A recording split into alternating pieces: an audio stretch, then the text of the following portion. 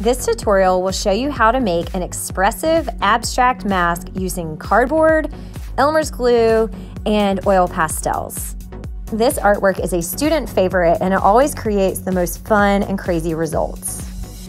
Start with one large piece of cardboard and you're going to cut from the 4 corners.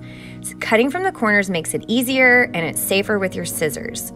You can always make your cardboard smaller as you cut in and in. Once you're happy with the size of the head, you can cut out smaller details along the edge to give it a little bit more emphasis. Organize and save all of your small pieces. You just might need them for teeth or eyelashes or layering of patterns. A sculpture is a 3-dimensional work of art. This is not what to do. Instead, you want to layer using big, medium, and then small shapes to create a 3-dimensional effect with your relief sculpture. Once you have your big pieces, experiment with layering medium to small pieces to create facial features that are abstract but still represent the facial feature you're trying to do. I'm using a larger piece and I'm cutting from my edge a large blob for my mouth. Doesn't look mouth-like yet, but I'm going to start with my largest piece and then go from there. I do a combination of free form, just cutting with my scissors, and some shapes I know exactly what I want, so I'll draw it out. Notice I'm doing it on the edge of my cardboard. Symmetry is really tricky, so once you have a shape, if you need to repeat it, lay it down on another edge of your cardboard, trace it, and then you can cut out exactly symmetrical images, which is hard to do freehand.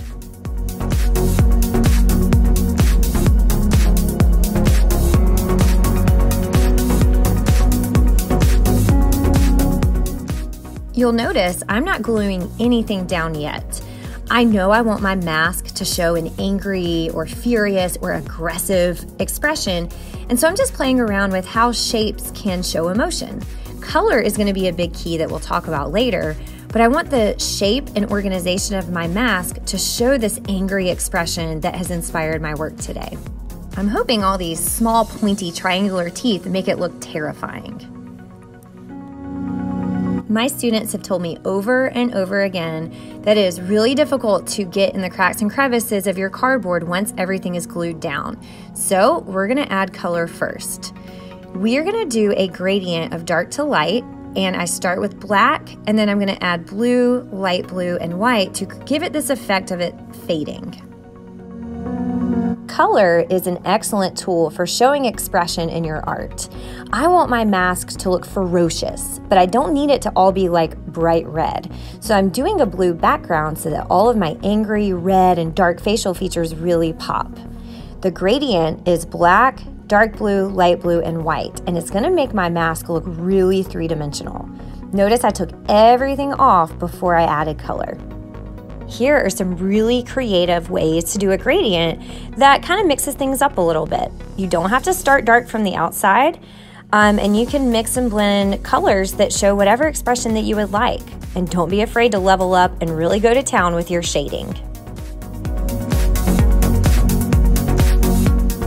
Once I'm happy with my background blending, I start putting color in my largest shapes.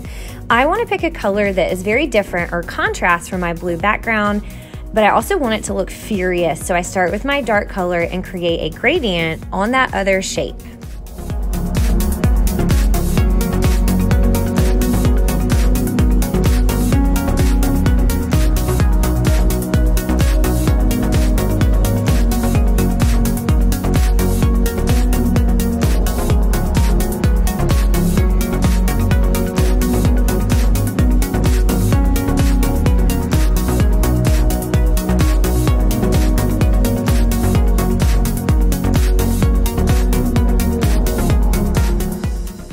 Once I've added my color, I like to experiment with overlapping my shapes in different ways. And you may have had something planned out to a T, and then it changes as you add color and as you work on this for a few more sessions. I'm using a white pastel. There is the option of using white acrylic or tempera paint kind of as a last way to do some touch-ups. The white, I overlap on top of a paper towel, and I'm using a light blue to give it a shadow and to make it look more realistic. I think veins are super important, not only for realistic eyes, but I want my mask to look furious. I chose green in my eyes because it was different from the blue, but in the same color family. And I wanted it to be very different from the reddish kind of brown background the eye itself was going to be resting on.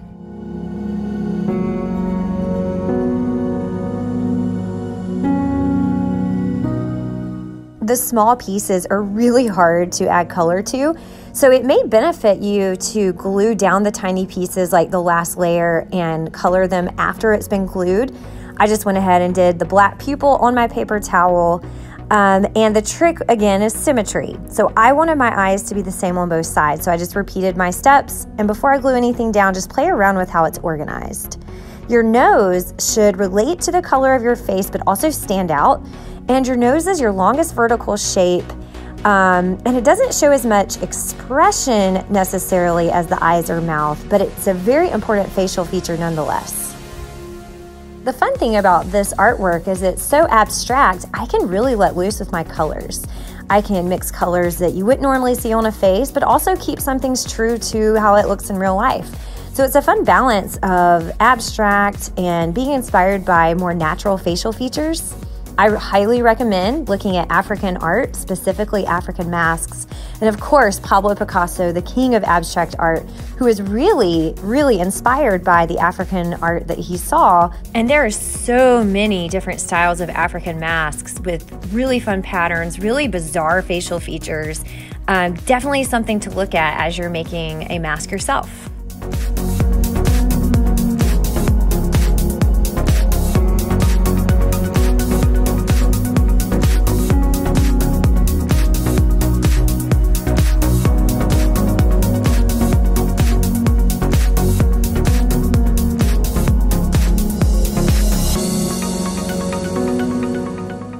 Adding pieces that stick off the edge or base of your mask is a great way to create interest and make your mask more eye-catching.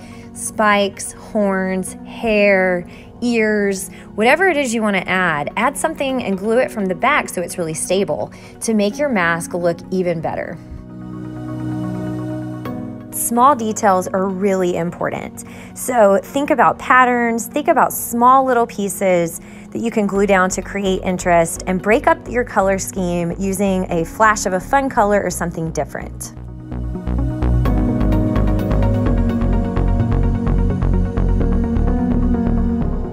This abstract expressive mask uses layering of cardboard, shading and blending with oil pastels, and captures expression, all while learning about Pablo Picasso and the many different styles of African masks. Students always impress me with their creativity, their ability to think outside of the box, and how they're able to use color and shape to create something that has so much expression. Sure to subscribe so you're in the loop for my newest tutorials, and if you want student examples and a full in-depth lesson plan, visit me at thatartteacher.com.